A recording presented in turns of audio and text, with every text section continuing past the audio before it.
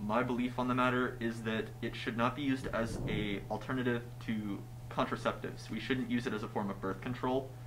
However, if the resulting birth would cause damage to the mother, to the child, or the woman had been assaulted beforehand, she should still have the option to get an abortion to remedy those situations. It just shouldn't be something we do all the time because you didn't want to use another form of contraceptive. So how did you come to those views? Mainly through my religious beliefs as well as scientific ones, and the influence of my parents, family, friends, etc. Due to when I believe life occurs, scientifically and religiously. So that's where they came from. Okay, Lena. I believe that no matter who you are, no matter what your situation is, you deserve to have the right to choose if you want an abortion or not.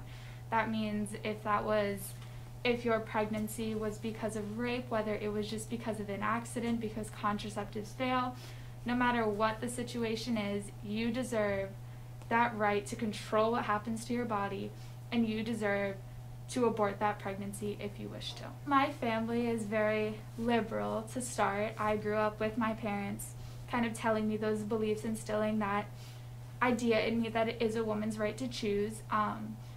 And then also just through my own research, my own conversations with other people, my own life experiences, those have all sort of reinforced the ideals that my parents instilled in me. Okay, great.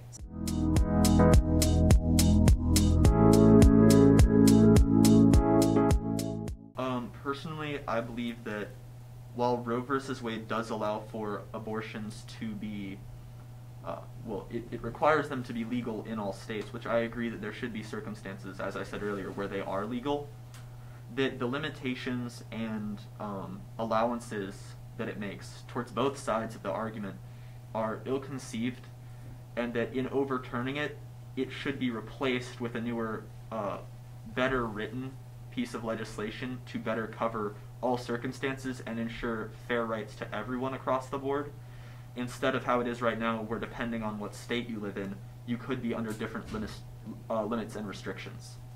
I think that it is very scary, especially because the reasoning for why Roe v.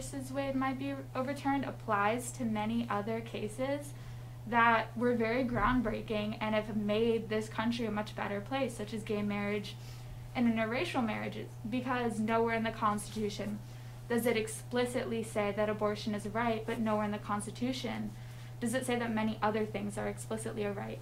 So not only is it scary that abortion could become illegal and banned in many states, but it also kind of sets the precedent for other cases who could very well may be overturned. So it's a very scary sort of development in the abortion issue. Okay.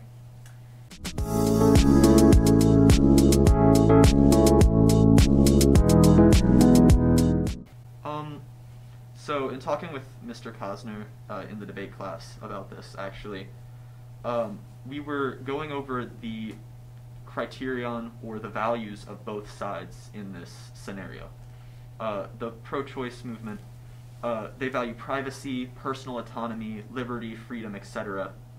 And the pro-life side values life, liberty, etc., but for the unborn child. So I'd say that a common misconception is that people think that just because someone might be pro-life, they don't value a woman's right to privacy or her own personal freedoms and rights.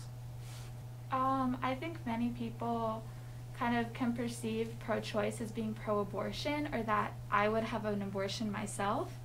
You do not have to like abortion, you do not have to full-heartedly support abortion to be pro-choice. You simply just have to support the idea that a woman can choose whether she has one or not. So that means you personally could not want to have an abortion at all.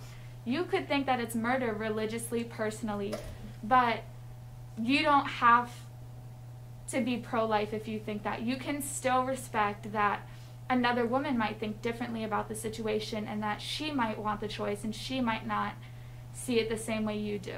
So I just think it's very important for people to understand that pro-choice doesn't necessarily mean you're pro-abortion or want abortions to happen everywhere. That's not necessarily the case.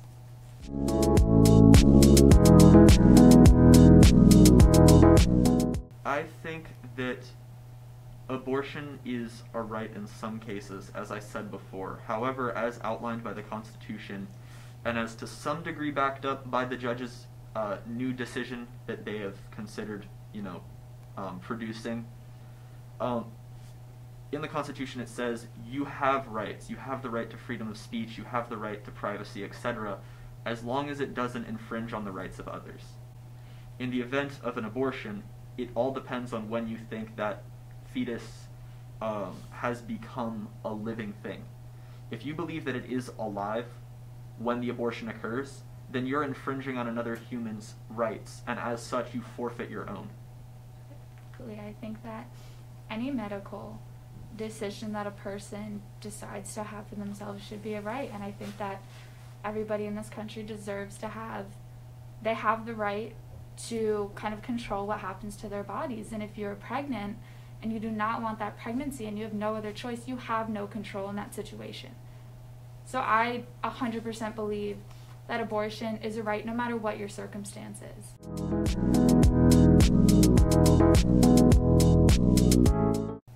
So, religiously speaking, I would say close to conception. I wouldn't say immediately at conception, as at that point it's still a single cell, and personally that just does not seem like life to me. However, bringing in the scientific definition of a living thing, as soon as the child, or the unborn child in this case, responds to a stimulus and satisfies the other 6 requirements to be a living thing, it would be considered alive, just like everything else that we currently classify as living or dead. As long as it satisfies those 6 criterion, then it should be considered living, whether it's more convenient for it to be considered living at a later time. I think, well, scientifically, if we're going to talk about the 6 things, one of the points of that is when an individual can maintain homeostasis, and a fetus cannot maintain homeostasis. If you remove a fetus from the womb, it will not survive. It cannot kind of keep its own homeostasis. So I do not believe that a fetus is scientifically living, because once removed from the womb, it cannot maintain homeostasis. Now, there are rare cases with premature babies. I'm saying in general, that's what I believe. And then there's a whole other side of it, like, when do you believe something becomes human? And I honestly believe that that comes from your perspective. So if you're pregnant and you want to have that baby, no matter what, that baby is a human to you, and it's a being, and it's going to be your child. But if, let's say, you don't want that pregnancy, that baby is not a human to you. It is more so just something you want to get out of yourself. So there's like 2 sides of it. It's like, is it technically alive, or do you consider it a human? And both are kind of mixed up and mushed together and used interchangeably, and I think that there's a very big difference between those 2. I get what you're saying. Like, I fully understand the idea of, an accident occurring or anything like that, and being stuck with, at this point, what you're attributing to it being a growth, almost. It's something, it's, you don't consider it to be human, it's just a part of you that you don't want there anymore. And if it's forced to be left there, you'll be stuck with a large amount of responsibility, time, etc. spent on this child that will end up being born. And it's not something that you yourself want or consider to be, a living thing. While I do fully understand that, at the same time, from just the perspective of, a human who cares about other people and cares about life as, like I said, one of the major, morals or values of the pro-life movement, is that they value life very highly in this case, it still will become a life at some point. If it's born, it will be a life, and so to stop it from having that life is to infringe on its pursuit of life, whereas to keep it is to infringe on your pursuit of liberty. So in this case, there's no good way to solve the problem at this point, but to remove its life just does not seem like the most just way of doing things. I would just like to ask you, what do you think the most just way to do this is? I don't think at this point in time we have the necessary medical applications or techniques required for what I would propose, which would be some way of artificially, extracting and then birthing the child like a test tube baby, but outside of the mother, so that it can still pursue its life, but the woman can still have her liberty and freedom from it. Unfortunately, that's not exactly an option at this point. However, that would be the most just way of handling things. Do you think it's just that, let's say, what you're calling an unborn child, I would call it fetus, but we have our different views on that. Since it does become a life and it's being birthed by a mother, do you think it's just for that child to have to grow up in poverty with a mother who didn't want it? Do you think that it's fair? Do you think it's just to the mother for forcing her to have this pregnancy and having this responsibility to something for 18 years? So on that note, I have two different responses to that. The first one being that although it's currently inadequate, and that's the fault of the government, the people, etc., we do have a foster care system specifically in place for moms who don't want their child, but whether that's because they're too poor, they never wanted it to begin with, they should be able to give it to a family that can give it the life it deserves. That system should work. Unfortunately, it doesn't all of the time, and that's simply on the system itself. However, if we were to supplement that or repair it, that should remedy that part of the situation.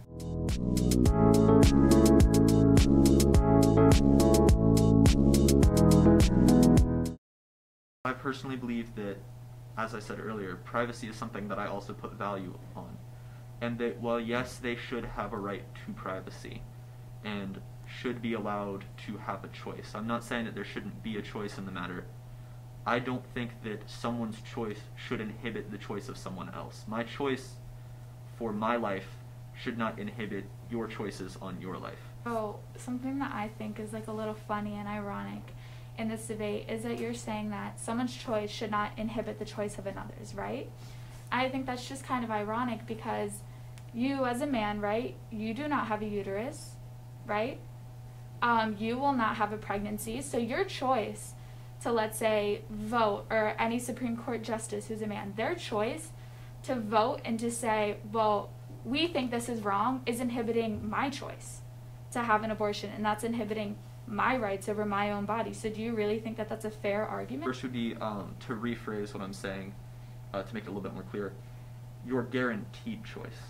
So in the Constitution, when I refer to choice or rights, I'm referring to the explicitly stated rights in the Constitution: freedom of life, liberty, pursuit of happiness, freedom to right of due process, etc.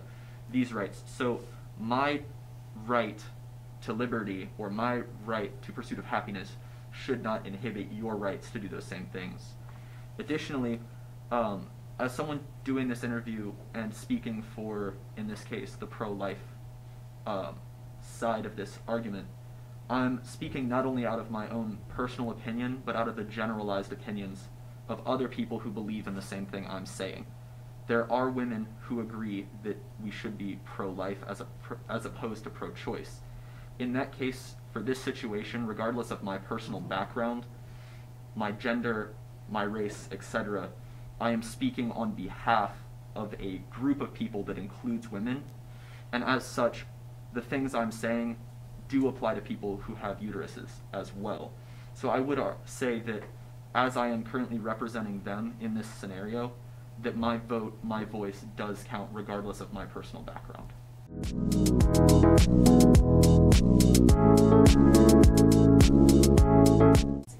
I think that women who, first of all, most women who have abortions are lower income, right?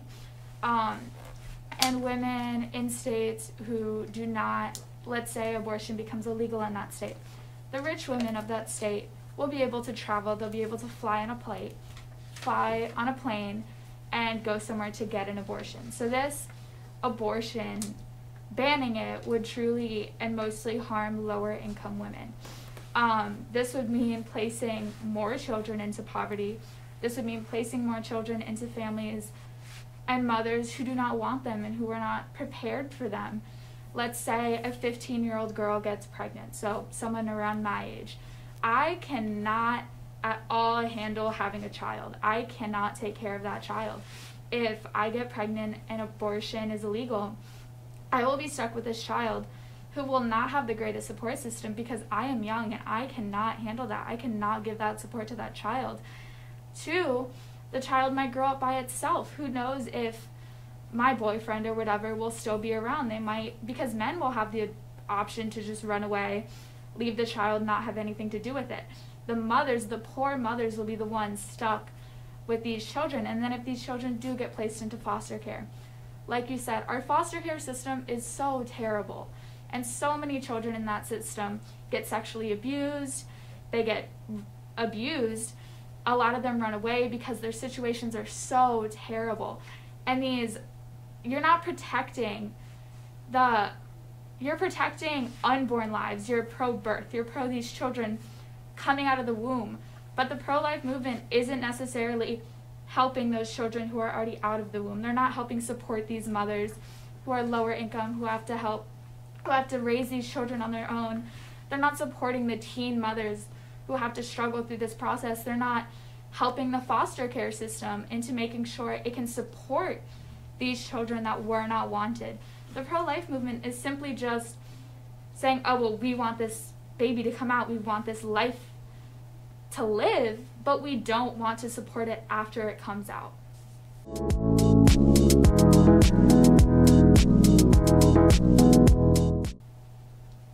No, it is not. Killing something is you are going after it with the pure intention of killing it. Letting something die is so different. Like, let's say my grandma was in the hospital, right? And I was there. I'm pretty sure she had like a do not resuscitate thing, right? And so by sitting there and watching her die, I was letting her die, but I wasn't murdering her. I didn't purposefully cause her harm. She just passed away. So the same applies to abortions. If you're taking it out of the womb and it cannot survive outside of the womb, you're not murdering it. You're just evicting it, essentially.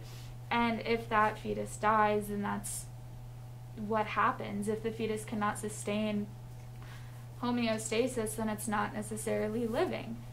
And I don't know.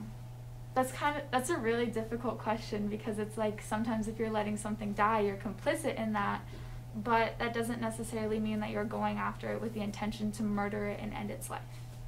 So it's all behind your intent, I guess.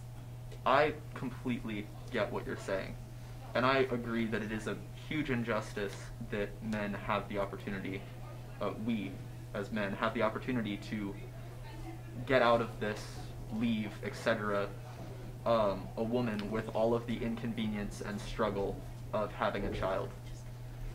From the perspective of the pro-life, opinion, as awful as this injustice is, and I fully agree with you that it is terrible, I place the life of one person above the happiness of another.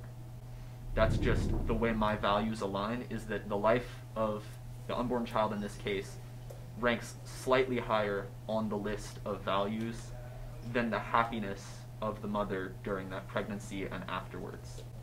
I get that it's not ideal at all, the way that this works. However, based on that belief of putting life first before happiness or anything along those lines, that's just the value that drives the opinion of people who are pro-life, is we just simply believe that the most important thing in this situation is life. And so with how much division there is normally between the two sides, this has been a very civil talk between the two of us. However, in a lot of cases, there's a lot of division, and people really hate each other across the opposite sides. What it really boils down to is that the pro-choice movement, as she's just said, is faced with the terrible injustice of being stuck with all of the problems of birth, of carrying that child, etc. And it really is truly bad. I hope that everybody who is pro-life can understand this. And I hope that the people on pro-choice can understand that I'm not trying to rob you of your privacy. We're not trying to rob you of your ability to have an abortion. We simply believe that a human's life is too important for our happiness or our ease of life to take precedent over it. It's very interesting hearing what other people have to say about it. Yeah, I think honestly everything he said was very interesting. The perspective that it's based on how the mother views it, whether it's actually a human or not, was interesting. I haven't heard that one before. I would agree to some degree with that it can dehumanize, or I guess rehumanize, a fetus or unborn child simply based on how the mother feels about it. That's another interesting perspective to think about on the topic.